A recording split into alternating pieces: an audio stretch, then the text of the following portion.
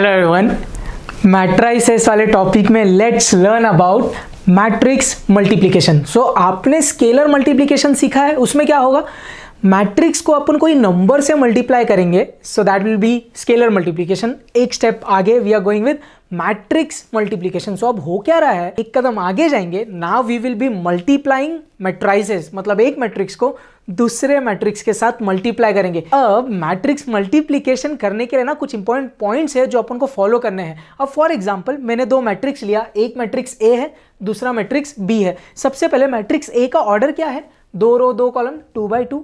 B वाले matrix का 2 रो 2 column 2 by 2। Okay, इतना समझता है। अब मेरे को करना क्या है, ये दोनों मैट्राइसेस को मल्टीप्लाई करना है। तो मैंने कैसे लिखा, ए इंटू बी। अब मैट्रिक्स मल्टीप्लाई तभी होंगे व्हेन, जब दो मैट्रिक्स मल्टीप्लाई हो रहे हैं, उसमें जो फर्स्ट वाला मैट्रिक्स है उसका ये क्या होता है, टोटल नंबर ऑफ रोज होता है, टोटल नंबर ऑफ कॉलम्स होता है, order m into n, right. First is total number of rose, the second is total number of columns. So matrix multiplication तभी होगा जब जो पहला मैट्रिक्स है उसका total number of columns should be equal to दूसरे मैट्रिक्स का total number of रोज। समझ में आ रहा है? वंस अगेन, मैट्रिक्स मल्टीप्लिकेशन तभी होगा जब जो पहला मैट्रिक्स है उसका total number of columns should be equal to दूसरे मैट्रिक्स का टोटल नंबर ऑफ रोज। इधर ग्रीन कलर में लिखा है, दिख रहा है। सो ये भी 2 है, ये भी 2 है, तो ए और बी तुम दोनों मल्टीप्लाई होंगे। ओ यस, एक और इंपॉर्टेंट चीज, जब ये दो मैट्रिक्स मल्टीप्लाई होंगे तो फाइनली मेरे को एक मैट्रिक्स मिलेगा। वो जो एक फाइनल मैट्रिक्स मिलेगा, एक मैट्रिक्स, उसका ऑर्डर मेरे को बिफोर हैंड पता रहेगा। वो क्या होगा, पहले मैट्रिक्स का total number of rose into दूसरे मैट्रिक्स का टोटल नंबर ऑफ कॉलम्स। तो ये जो इधर मैंने ऑरेंज कलर में लिखा है, समझ में आ रहा है? तो ये दोनों को जब मैं मल्टीप्लाई करूंगा, जो फाइनल मैट्रिक्स मिलेगा उसका ऑर्डर क्या रहेगा, ये जो ऑरेंज 2 by 2 है, मतलब पहले मैट्रिक्स का टोटल नंबर ऑफ रोज, दूसरे मैट्रिक्स का total number of columns. But ये दो पॉइंट्स आपको बहुत अच्छे से समझा। दो मैट्रिक्स मल्टीप्लाई कब होंगे, व्हेन पहले मैट्रिक्स का total number of columns is equal to दूसरे मैट्रिक्स का टोटल नंबर ऑफ रोज। ये बहुत इंपॉर्टेंट क्राइटेरिया है। सॉल्व करके अपन को फाइनली ऑरेंज कलर में जो लिखा है नंबर, वही फाइनल मैट्रिक्स का ऑर्डर मिलेगा। सो क्राइटेरिया आपको समझ गया, right? Let's start multiplying this to matrices. Please बहुत फोकस रहना। अब मैट्रिक्स मल्टीप्लिकेशन कैसा होगा ना, वो बहुत ध्यान से समझना।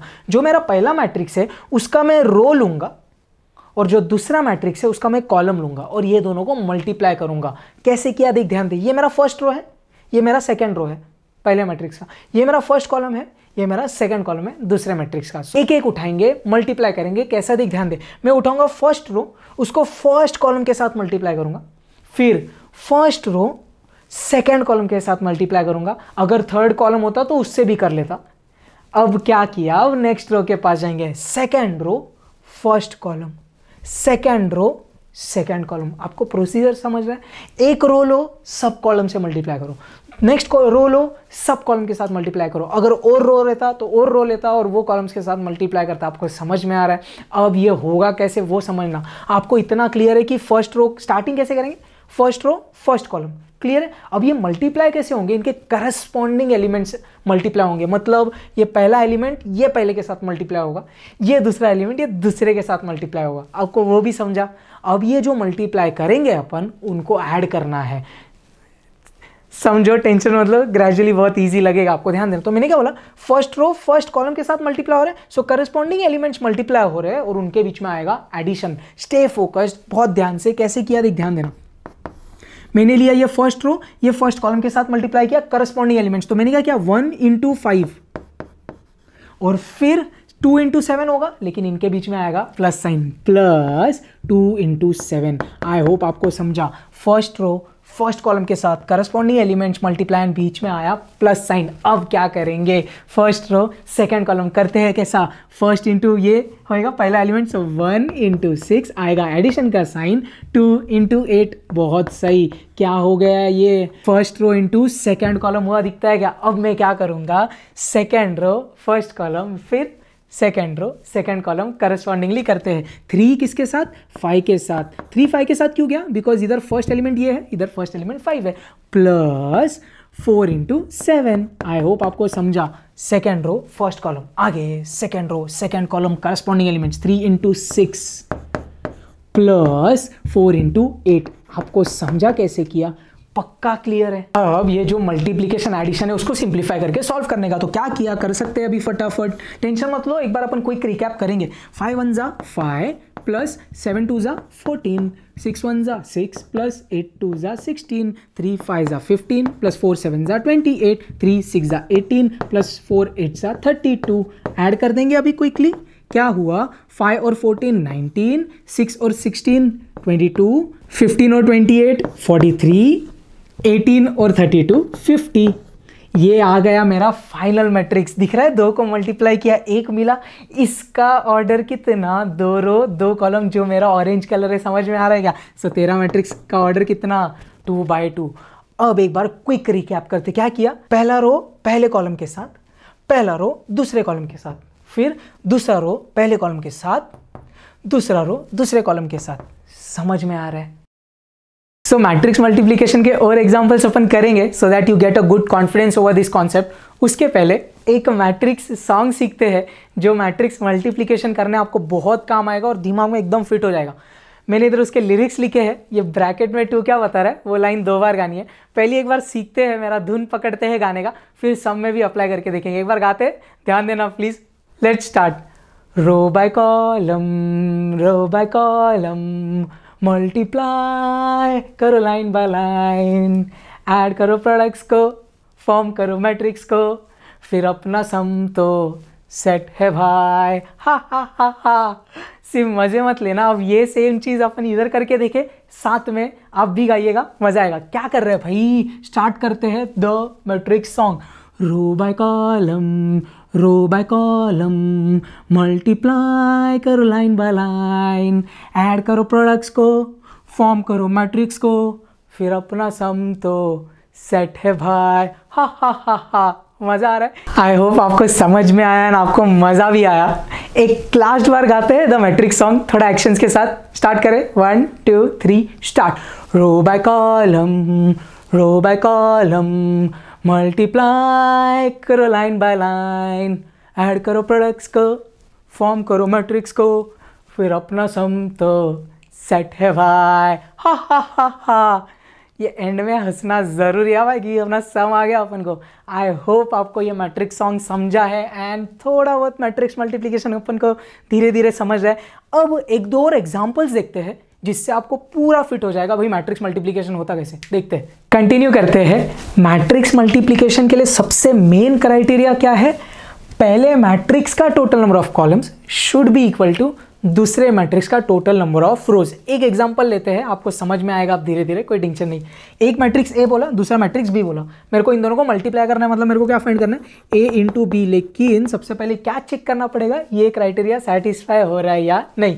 तेरा ऑर्डर कितना, 2 रो 3 कॉलम, सो 2 इंटू 3 है तेरा ऑर्डर ए का। तेरा 3 रोज 2 कॉलम, तो 3 इंटू 2 हुआ तेरा ऑर्डर। क्राइटेरिया क्या है, पहले का total number of columns should be equal to दूसरे मैट्रिक्स का टोटल नंबर ऑफ रोज। क्या ये दोनों सेम है, ओ यस, क्लियर है, तो तुम दोनों मल्टीप्लाई होंगे। ओ yes, I can go ahead and multiply. एक और चीज़ अपन को क्या समझती है, जो फाइनल मैट्रिक्स आएगा उसका भी ऑर्डर मेरे को पहले से पता रहेगा। वो कौन रहेगा, ये दोनों नंबर्स जो बाहर वाले, सो इधर 2 इधर 2, so final matrix will have the order 2/2। करते हैं मल्टीप्लाई। अपन को तो अब एकदम अच्छे से समझता है कैसे करने का। पहला रो सब कॉलम्स के साथ, दूसरा रो सब कॉलम्स के साथ करते हैं। पहला रो इंटू पहला column corresponding elements multiply, 2 into 4 plus 3 into 3 plus 4 into 2 हो गया। दिख रहा है, पहला रो पहले कॉलम के साथ हो गया। अब पहला रो दूसरे कॉलम के साथ, ऐसा दिख रहा है, 2 into 5, okay, 2 into 5 plus 3 into 1 plus 4 into 6। Clear है, पक्का समझ में आ रहा है। अब पहला रो दोनों कॉलम के साथ हो गया, सही है। अब क्या करेंगे, दूसरा रो दोनों कॉलम के साथ correspondingly 1 into 4 plus 2 into 3 plus 5 into 2। वैसे ही अब दूसरा रो दूसरे कॉलम के साथ 1 into 5 plus 2 into 1 plus 5 into 6। अरे समझा या नहीं, क्लियर है। Let's add and do the calculations quickly. क्या करेंगे, 2 4 ज़ा 8 प्लस 3 3 ज़ा 9 प्लस 4 2 ज़ा 8, 2 5 ज़ा 10 प्लस 3 1 ज़ा 3 प्लस 4 6 ज़ा 24। भाई ये बीच में ऐसा गैप रहने देना है क्या, because this is an element and this is an element. Okay, 4 1s are 4 plus 2 3s are 6 plus 5 2s are 10, 1 5s are 5 plus 2 1s are 2 and 5 6s are 30. Clear? Let's quickly add them up. 8 or 8 16 or 9 25, 3 or 24 27 or 10 37, 4 और 6 10 और 10 20, 5 और 2 7 and 30 37. अरे ये मेरा final matrix है. इसका order कितना है? 2 रो 2 कॉलम. ये दिख रहा है ये बाहर वाले. आपको समझ में आ रहा है मैट्रिक्स मल्टीप्लिकेशन अभी कैसे हो रहा है? पक्का रो by column multiply them line by line, add the products, form a matrix. अब let's quickly go through some of the properties of matrix multiplication. इसको है ना आपके लॉजिक चैप्टर से कनेक्ट करके रखना. उसमें याद है अपने अलजेब्रा ऑफ स्टेटमेंट्स पढ़ा था, commutative law, distributive law, associative law, exactly same type की चीजें इधर. अब देखते हैं मैट्रिक्स मल्टीप्लिकेशन की इंपॉर्टेंट प्रॉपर्टीज. फर्स्ट क्या बोल रहा है? A matrix into B matrix is not equal to B matrix into A matrix. So basically ये दिख रहा है A into B और B into A, ये basically commutative law है.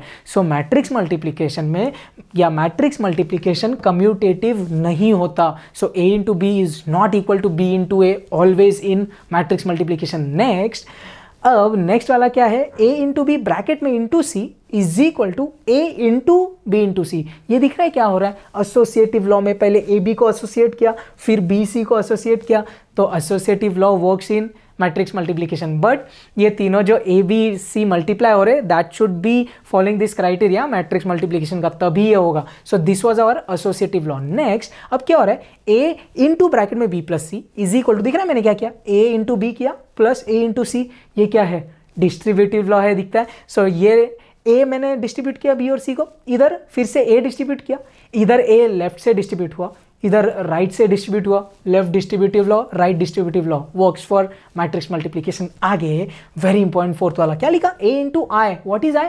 Identity matrix. आइडेंटिटी मैट्रिक्स हमेशा कैसे होगा? Square matrix. हाँ, तो ये चीजें सिर्फ स्क्वायर मैट्रिक्स के लिए वैलिड है. तो क्या बोल रहा है? अगर कोई मैट्रिक्स ए है, उसको मैंने आई से मल्टीप्लाई किया या आई को एक मैट्रिक्स ए से मल्टीप्लाई किया, तो आंसर क्या मिलेगा? ए. इसका ना आप नंबर्स अलजेब्रा से थोड़ा कनेक्ट करो. 1 इंटू 4 4, 4 इंटू 1 4, सेम टाइप का.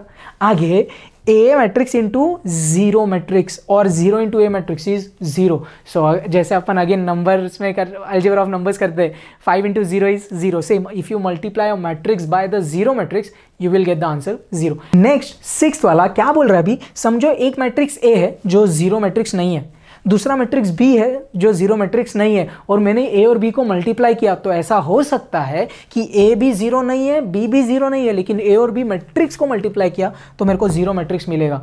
समझ में आ रहा है? देखो ये मैं क्यों सिखा रहा हूँ, ये देखो ऐसा नॉर्मल अलजेब्रा से कंपेयर करो. If you compare this with normal algebra of numbers, अगर मेरे को दो नंबर्स का प्रोडक्ट जीरो आ रहा है, इसका मतलब क्या होता है? ये दोनों में से एक जीरो होना जरूरी है. बट इधर मैट्रिक्स में वैसा नहीं होता. ये दोनों मैट्रिक्स जीरो नहीं है, बट उनको मल्टीप्लाई करके जीरो मैट्रिक्स आ सकता है. नेक्स्ट लास्ट क्या बोल रहा है? अगर कोई मैट्रिक्स का मेरे को पॉजिटिव पावर चाहिए n, so I can go on multiplying the same matrix that many number of times. Example समझो मेरे को चाहिए a रेज टू 2, मतलब a स्क्वायर चाहिए, a मैट्रिक्स का स्क्वायर. तो जैसे अपन नॉर्मल अलजेब्रा में करते हैं वैसा इधर कर सकते हैं. क्या? a इंटू ए. ये मेरे को ये लास्ट पॉइंट बता रहा है. तो a क्यूब चाहिए तो a into A into A raise to 4 चाहिए तो a into A into A into ए. समझ में आ रहा है? सो इधर अपना मैट्रिक्स मल्टीप्लिकेशन का कुछ इंपॉर्टेंट प्रॉपर्टीज भी खत्म होता है. आई होप आपको मैट्रिक्स का मल्टीप्लिकेशन समझ रहा है. आई होप आपको वो जो मैट्रिक्स सॉन्ग है वो भी अच्छा लगा है. कैसे लगा प्लीज मुझे बताइएगा. कीप प्रैक्टिसिंग, और कुछ भी डाउट्स है please do let me know. Perfect. जय हिंद.